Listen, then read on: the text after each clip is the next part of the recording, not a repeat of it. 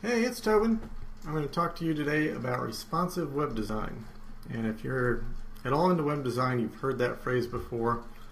Responsive web design is just web design that responds to the user's behavior and environment based on things like screen size, platform, portrait versus landscape, things of that nature. The ideal is you code a site once and you use things like CSS media queries to make it so that site runs well on anything, whether it's a 1080p screen with a browser open full screen or a smartphone. So that's responsive web design, and I was inspired to take a look at responsive web design some more from a podcast by Chris Coyers at CSS-Tricks. And if you have any interest, I'm running a KDE desktop, don't go there. If you have any interest at all in web design, you should really check out Chris's podcast, CSS-Tricks. He's just a really brilliant guy. I owe him many beers. He made a podcast on responsive web design and kind of went over things at a high level. And his site does just amazing things. You see, as you start moving the browser inward, sidebars moved, the little frog will change color, sidebar will disappear, the top navigation up here will change orientation. It just dances when it moves. It's really cool. So I saw that. I was doing a little bit of responsive design and some of the stuff I was doing, but I looked at what he did in his podcast and changed some of the stuff I was doing. And I thought I'd go over a couple of quick code samples from a pair of my sites, just to see how responsive design works. Now, a couple things about responsive design. This is where you'll really get rewarded if you've made your site the right way. If you are using tables for layout, you're going to be royally screwed if you try to do responsive design. If you have CSS all stuck in your HTML file, you're going to get royally screwed if you try responsive web design. But if you made your page the right way, it'll be really easy. Yeah. Couple things you'll need to do for responsive site design, and the first has to do with this meta tag right here. Meta tag is viewport. You want to set this max scale, you don't have to set, but device width equals device width, and initial scale 1 is the most important thing. And I'll put a link to some of these sites in the show notes. This is a really great page on Mozilla developer site. And a pixel is not always a pixel. In other words, the DPI of a pixel on a 1080p monitor versus a Droid is very different. So a Droid might say, I'm 800 pixels wide. But the DPI is so much smaller, if you make your site 800 pixels wide for that Droid, you won't be able to read anything. It'll be too tiny. So this width equals device width essentially kind of zooms it in 150%.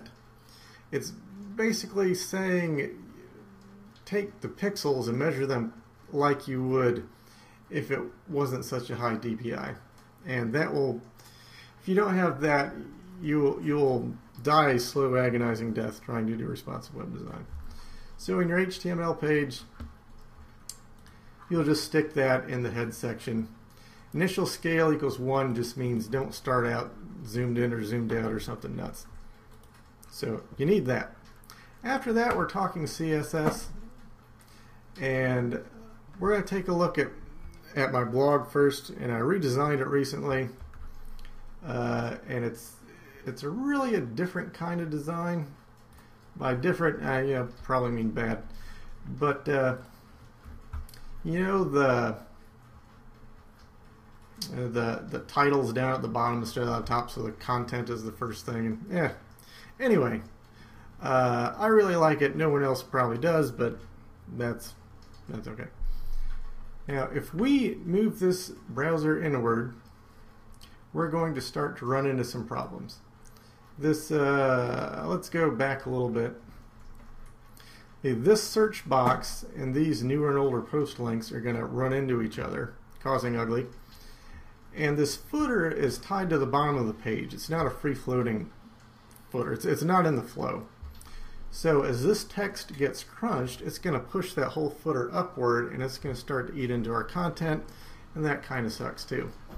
So what we're going to do is we're going to say in our CSS file, when the media is screen and the max width is 480 pixels, in other words, 480 pixels or smaller, and remember we're doing with that device width, we're getting kind of real pixels even on smartphones. We're going to get rid of that footer paragraph so it doesn't jump up too high and change the content padding on the bottom for a smaller footer.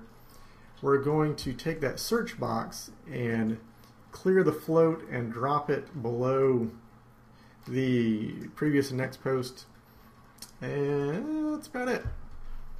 So we'll see as we drag that sucker around. We're going to hit about 480 pixels. You see the footer starting to creep up toward that content. Danger zone. Get about 480 pixels. Immediately the search box dropped below, so these two things and the search box won't run into each other anymore. That paragraph is gone, so it's going to push the footer lower, so it's not going to go up and eat our content. And you'll notice before the footer had a wider margin on the page. When we get below 480 pixels, we're going to make that margin much smaller so it's squeezing more text, all the way down to our minimum width, which I think was like 320 pixels, I set it. That's the smallest you'll get. That way this site looks and works fine on an Android or an iPhone. It looks and works fine on a bigger device. Now that was very simple responsive design. It's a little more complicated on the GeoPortal template. Now here, the problems we're going to run into, this title and the search bar are going to run into each other, causing suck. And on this, eventually you're going to get so small because there's a sidebar here that the map will become unusable. So what we're going to do is at about 800 pixels, we're just going to get rid of that header logo. People should know where they are.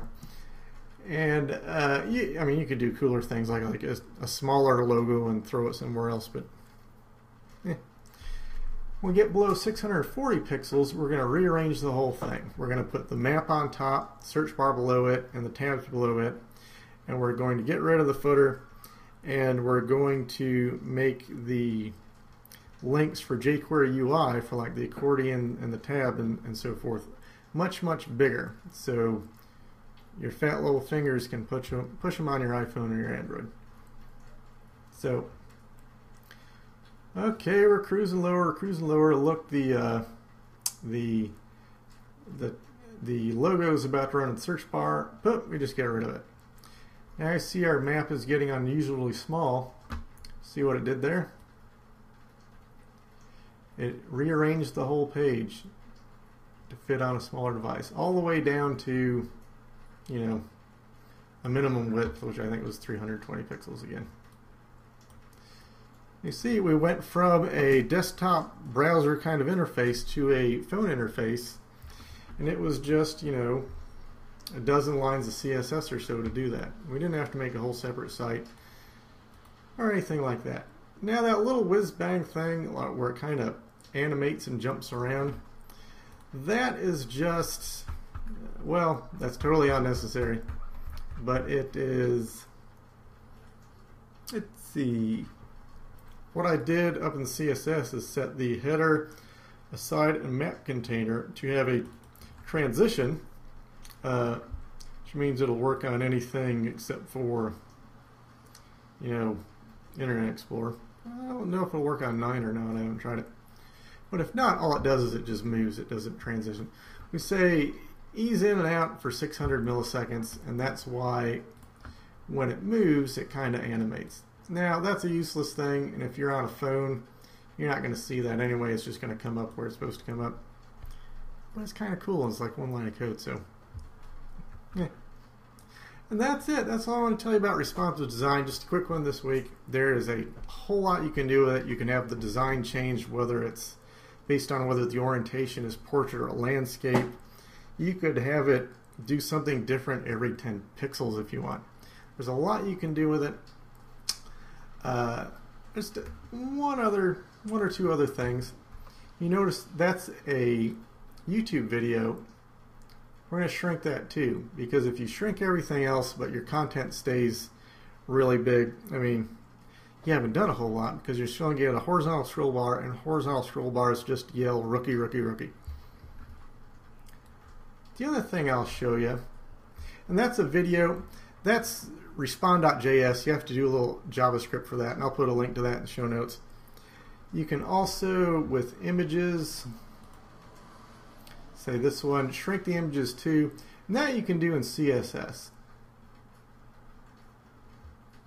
And I'll put the CSS I'm using for WordPress for that. Let's just see what it is. It's pretty straightforward. That's it. That's responsive web design. I hope you enjoy it, and I'll see you next month.